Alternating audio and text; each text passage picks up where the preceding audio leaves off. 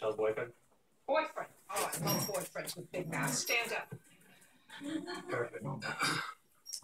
It's video in blurry again. I've been around since Michelle actually purchased the car as a friend before. Back in March of 2010, I actually called the attack board in front of Misty, and they wouldn't release no information to me nor Michelle. They wouldn't listen to me very carefully.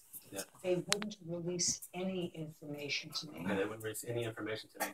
And then they told me exactly what Misty had to do to release. Don't tell me what they told you. All right.